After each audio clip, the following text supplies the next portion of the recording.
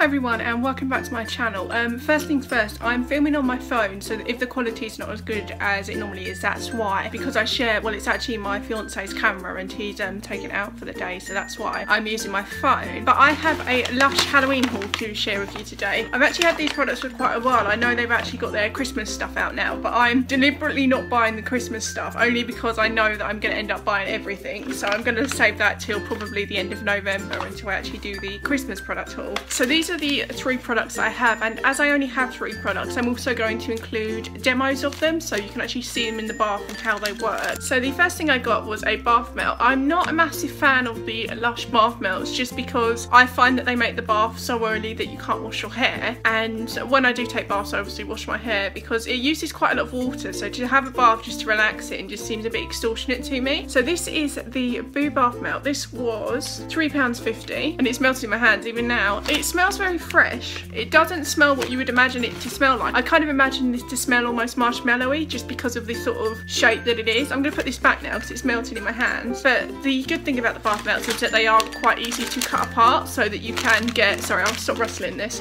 but they are quite easy to cut apart so you can get multiple bath uses out of them, whereas with the bath bombs it's a lot harder.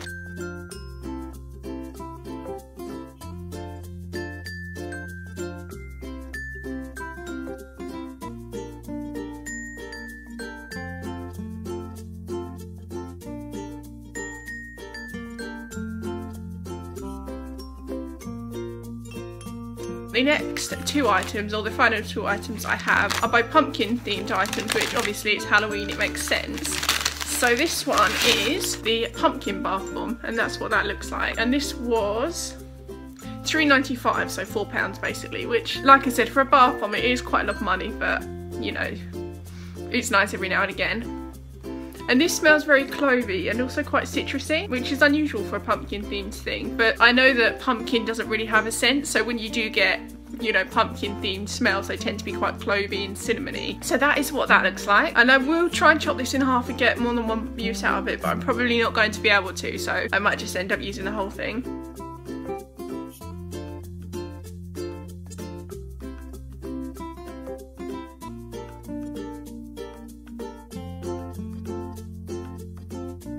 And then the last thing I got, this is the thing I was most interested in. This is the, sorry, I'm looking at the receipt. This is the sparkly pumpkin bubble bar, and this was £3.95 again. And that's what that looks like. It's basically a flattened version of the bath bomb. And I think it had some sort of clove in the top, but it's fallen out just to make it look more pumpkin-y. It's very similar to a real pumpkin, obviously. So yeah, I think they've done a good job kind of matching it. Let me put this back. And it's got orangey gold glitter on it. I don't know if you can see. So I'm assuming this is going to turn the bath very orangey and glittery. And the bubble bars are the things that I do buy the most from Lush just because they're easier to get more than one use out of. And with the bath bombs, they're nice, but they don't really do anything. Whereas with these, at least you get some bubbles out of them.